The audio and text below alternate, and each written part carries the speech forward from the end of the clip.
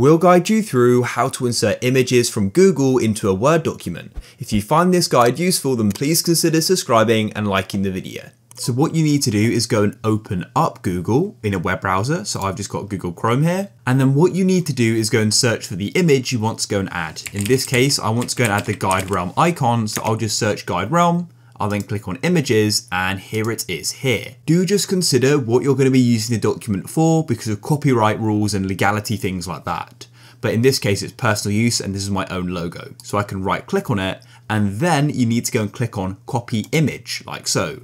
Then what you need to do is come back to Word, choose where you want the image to be. You can always move it, but I still like to put it sort of where I want it.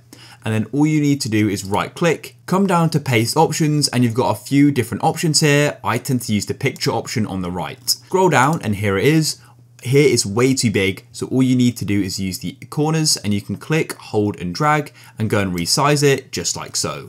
And then what you can do is when you're hovering over it, you'll get this icon over to the right called layout options. Click there and you can choose how the text will interact with it. So I'll go and select through, for example, and then as you can see, we can then position it exactly how you want it and you can resize it. It's that simple.